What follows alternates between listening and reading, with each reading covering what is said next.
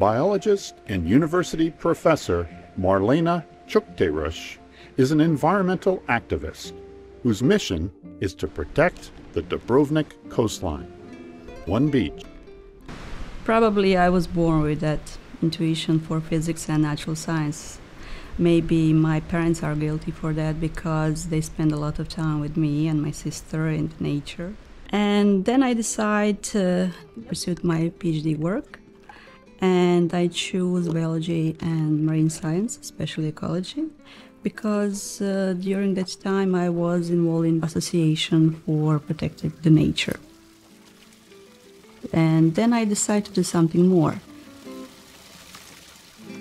So Association Green Sea Safari that I started with my friends Maro and Alan 3 years ago, and we are collecting marine waste from isolated beaches around Dubrovnik.